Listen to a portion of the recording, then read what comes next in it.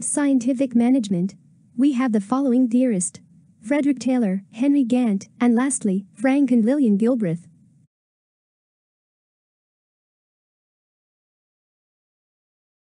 Frederick Taylor, Theory of Scientific Management. Taylor's theory of scientific management aimed to improving economic efficiency, especially labor productivity. Taylor had a simple view about what motivated people at work: money. He felt that workers should get a fair day's pay for a fair day's work, and that pay should be linked to the amount produced.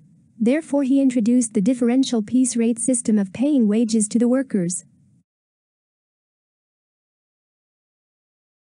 Taylor's scientific principles. 1. Develop a science for each element of an individual's work, which will replace the old rule of thumb method. 2. Scientifically select and then train, teach, and develop the worker. 3.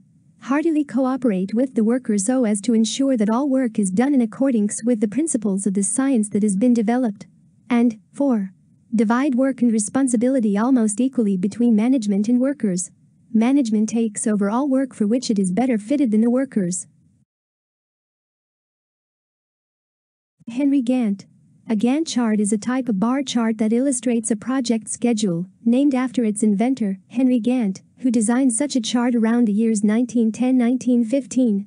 Modern Gantt charts also show the dependency relationships between activities and current schedule status.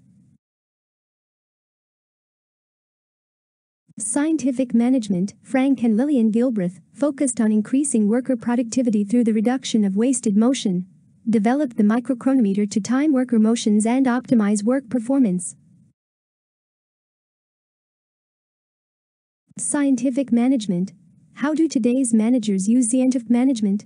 Use time and motion studies to increase productivity, hire the best qualified employees, and design incentive systems based on output. Thank you.